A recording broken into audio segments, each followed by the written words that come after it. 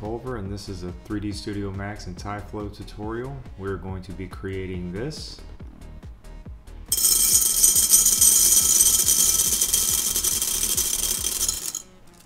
Okay, and this is a very simple setup. It's a beginner tutorial. A link to this jar will be provided in the description. What it is a capsule that's been modified with a shell and a turbo smooth. This is just a sphere that's been scaled down on the Z-axis with a UVW map applied. Okay, so this is what the simulation looks like.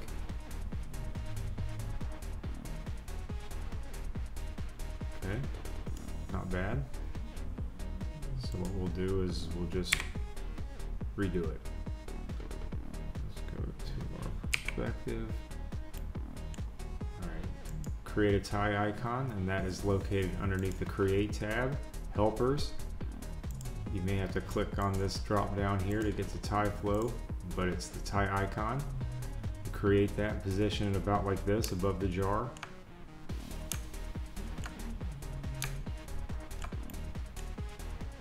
And then you go back to the standard primitives, TyFlow. Create that, go over here to Modify tab, open Editor. This out of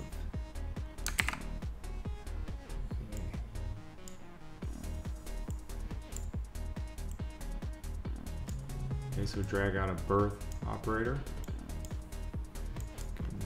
down to 120 frames.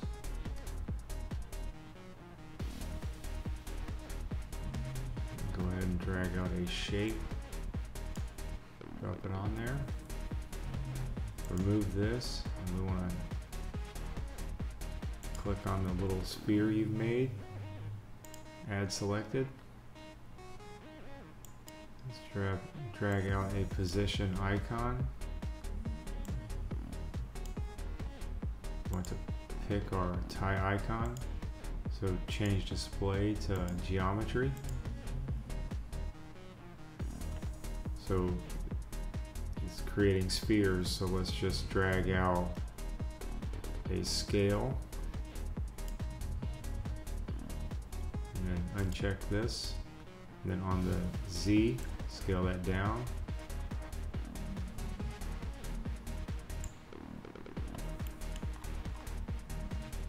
That's good. We can drag out a rotation.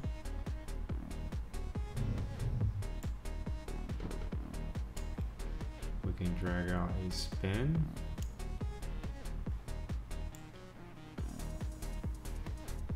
Drag out a speed.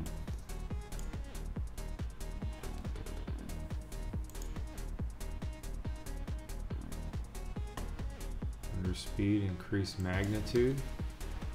Let's just say to 4. Alright,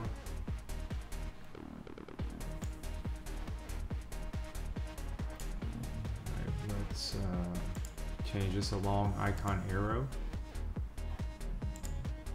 Pick the icon.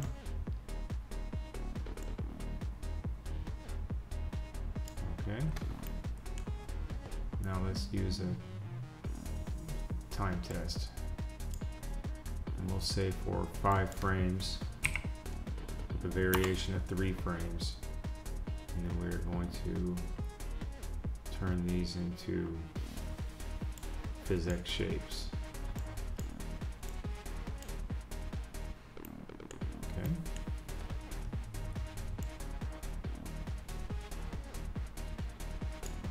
Now we can drag out a physics collision. We can pick our jar. And to solve this, we just come over here, change it to mesh.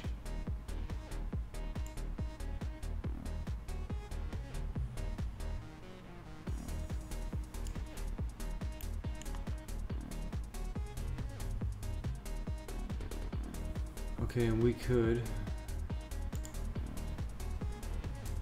change the particle count to something meaningful.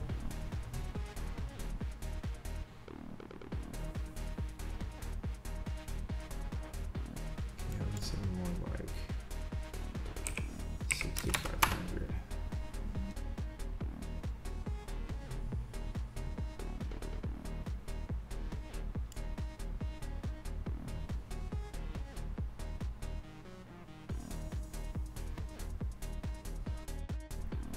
Okay, well, I mean that is pretty much it. But there is, I don't know if you could notice it, there's some jittering going on, and that would definitely show up. You can see it all throughout the whole thing, and that's because the forces that are being applied, and we have just the basic. We haven't changed. You know, we can increase the time step. You know, we could, and this would, you know, obviously improve that, but and to give you a little bit more information, just to kind of think about, we could use a property test, right? Let's just for a second lower these back down so the computer will work a little faster. Okay, so we got our property test, and we can change the test type to velocity magnitude, right? And we could use, to help us with this, just for what's going on here, we could use drag out a display data, uncheck that because we don't need it, velocity magnitude. We can look and kind of see that it's kind of hard to see that number. I mean, I can see it, but I don't know if you can. But it's 5.8 and it's traveling through the air. When it reaches the bottom and starts to slow down, that number drops 0.01. But it still has the forces being applied to it, so it might want to, you know, jitter.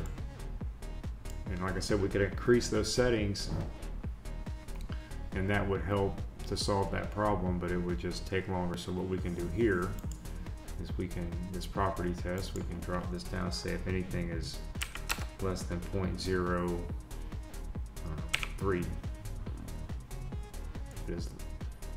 If its velocity magnitude is less than 0.03, then what we want to do, drag out a PhysX switch into a new event, change it to kinematic,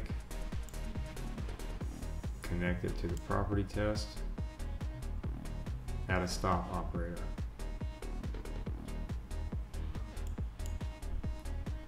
So as you can see by the color here, let's change it to something we can see.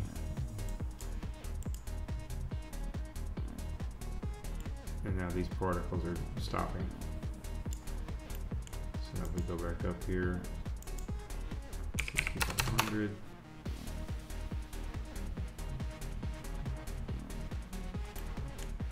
Maybe we got too many. Let's go down to 6,000.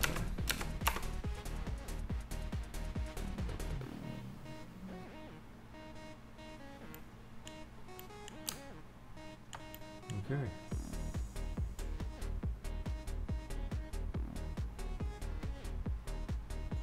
Drag out a mesh, hold shift, drag it over, drag it over.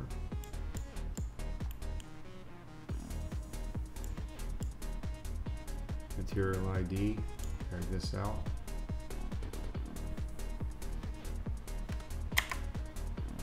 Change this to random. 1 through 5 is good. Okay, and here is the map that you would apply, but just to let's just start it over again. So what you would do is just a new V-Ray material. Alright, we'll change this reflectivity.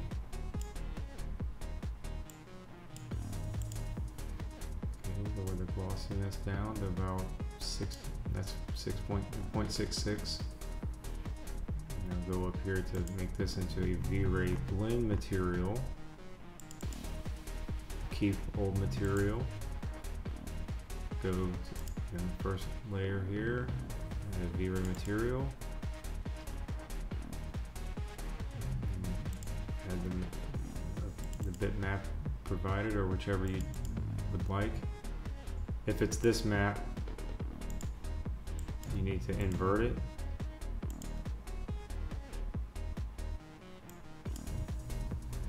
Okay, now let's let's just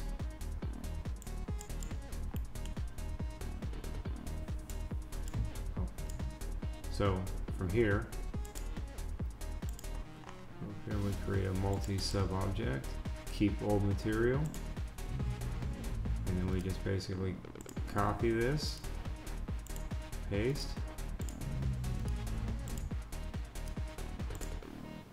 and let's set number to 5, and then just go into each of these.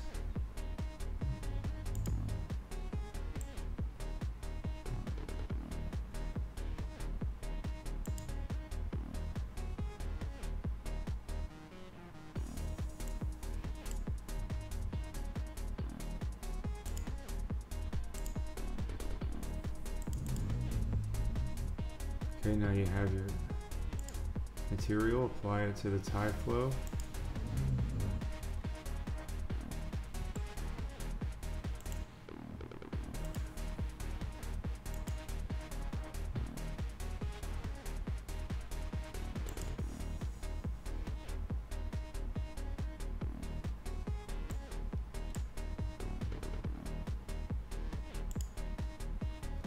If you had any problems, if your results didn't turn out the way that mine did here and you need some help, drop a comment below and I will see what I can do.